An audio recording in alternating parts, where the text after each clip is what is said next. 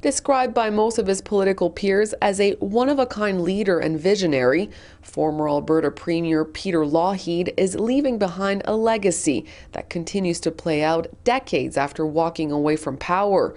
Prior to jumping into the political scene, Peter Lougheed tackled the sports world while studying for his law degree at the University of Alberta in Edmonton, playing 2 seasons in the Canadian Football League.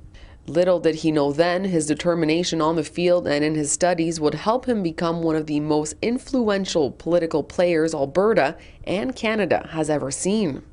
Worked harder than anybody else. He was just an exemplary leader. Ron Gitter is a former senator and personal friend of Mr. Lougheed. He says it's hard to pick just one of his greatest accomplishments during his 14-year stint as Premier of Alberta.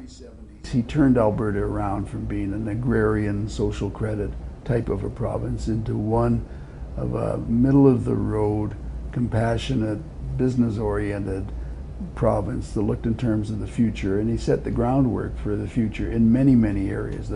Ron Gitter says Mr. Lougheed made sure the decisions he made at the provincial level always reflected the needs of the nation.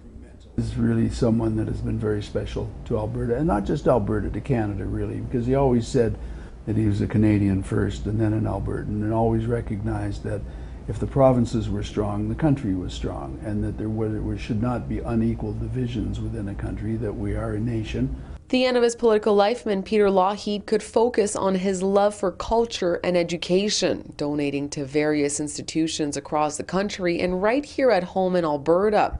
His generosity didn't go unnoticed. Some educational centers and health facilities were named after him, serving as a constant reminder he was one of the great ones.